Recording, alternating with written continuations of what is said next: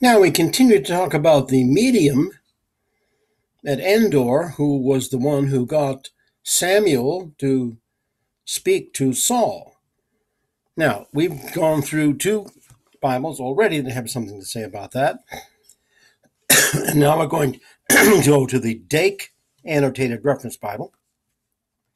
Now, in this Bible, as you know, there are many notes. So I will be dealing with some of these notes with you in the near future. First, I want to say that Dake does take what comes to him as it is and doesn't try to change anything. He just makes what it is something that he can deal with in the proper way. So, what you find here in his notes in this section, many notes, and it's in particular, he's concerned with all of this. Now, the answer of the familiar spirit. Now, medium, he doesn't call a medium, he calls it a familiar spirit. And then he has a place where you can go and look for that term. So we will look at that eventually, but what we will do here is look at some of his notes. So it says here now, let's see. This is what Saul did according to what Dake has to say. Saul not only broke the law by seeking a witch, he calls now her a witch, to inquire of a familiar spirit, but he broke it again when he vowed to protect the witch. Saul wanted to contact Samuel, who had anointed him king, given him advice on several occasions, and refused to advise him during his last years. Samuel had been dead now for at least 2 years. Since God would not answer him by ordinary means, Saul hoped in vain to get an answer through a demon who initiated Saul. Now, he calls that several things. You notice he calls it demon and so forth, and a witch. Now, this is what it says. Another note here. The woman did not see Samuel at all, but a familiar spirit that imitated him. Now, you see that? So that word familiar spirit, one can look up in the long concordance in here, and you'll find many references to it. But it is a spirit that can be used by others for whatever you want it to do. Now,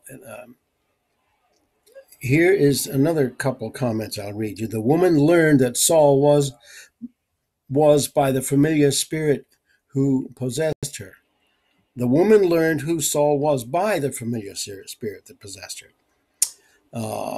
Now, Saul perceived, understood by the woman's description, but he did not see with his eyes, with this familiar spirit impersonating Samuel in form, knowledge, and prophecy.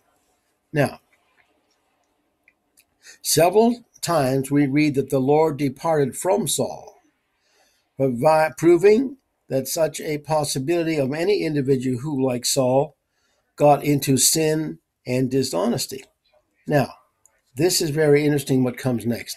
Now, don't forget, you see all the terms that Dake is using. Now, he's trying to be as accurate as possible with all of these terms.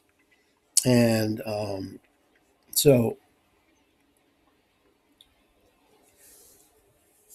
the next section, now don't forget, we have been asking particularly the question about if this woman who is medium, by the way, this will be called medium 3 when we get done with it, was against the law in Israel, was not able to do these things. But according to what we read here, it was a familiar spirit who got Samuel back. Now, but let me read this note, which you will find rather interesting because this contradicts much. Listen to this. Not only did the Lord depart from Samuel and take the Holy Spirit from him, but he became an enemy of Saul and cut him off for his sins. In fact, in such facts were stated by the demon only. If such facts were stated by the demon only, we might question their truthfulness. But since they are recorded in a number of times by inspiration as well as being mentioned by a demon, then they must be accepted as truth.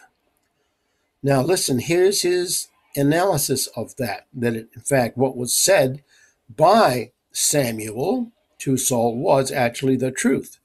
Now if it was, what does Dake make of that? Here's what he says. Fallen angels, demons, and wicked men can and will tell the truth regarding some things.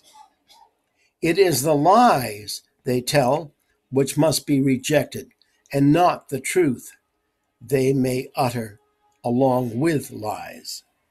So you see there, what Dake makes of it is that these entities, which he calls fallen angels, demons, and wicked men, can tell the truth at times. And then therefore Dake is assuming we can accept that, but not their lies. So they are liars. So I think it's shown by Dake in his annotated reference Bible there that the answer to the question in this rather strange section of 1 Samuel is that the source of this may have been something that is not acceptable in normal terms. But in this case, Dake makes the point that the truth is the indicator of what one can judge from. And if the truth comes from somewhere you don't expect it, you might have to accept that part of what you don't expect as the truth. And other parts of it you don't accept. So there you have 3 different Bibles talk about this medium.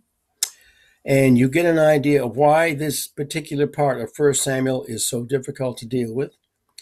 And what we find here is that it seems to me that there are entities that are capable of bringing those from the dead at a particular time in a particular place for a particular reason, and that it has happened, and I'm sure it is something that will continue to happen. We have all enjoyed these difficult lessons, but they are something to learn from, and I enjoy presenting them because I enjoy everything that's mysterious.